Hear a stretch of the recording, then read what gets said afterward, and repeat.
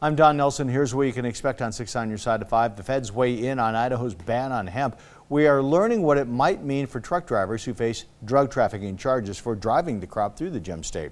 Live fire training with Abrams tanks. How the Orchard Combat Training Center is helping National Guards members prepare for deployment. Here's Scott with weather.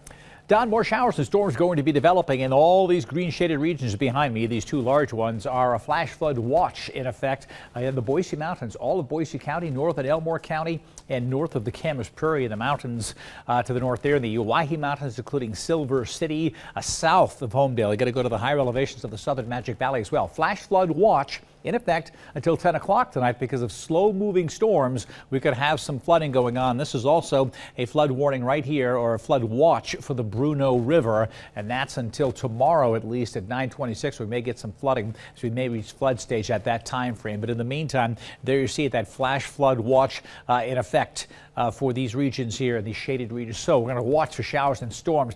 Don't have a Boise Doppler radar, but regional radars nearby are showing some of the green, but it's not as widespread as it really should be. The blue regions are where we may have some showers forming already, and the lightning shows where the thunderstorms are. Sun Valley getting hit hard right now as well.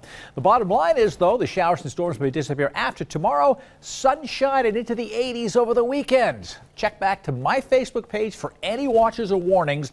They'll come out instantly, and we'll send you updates right here later today.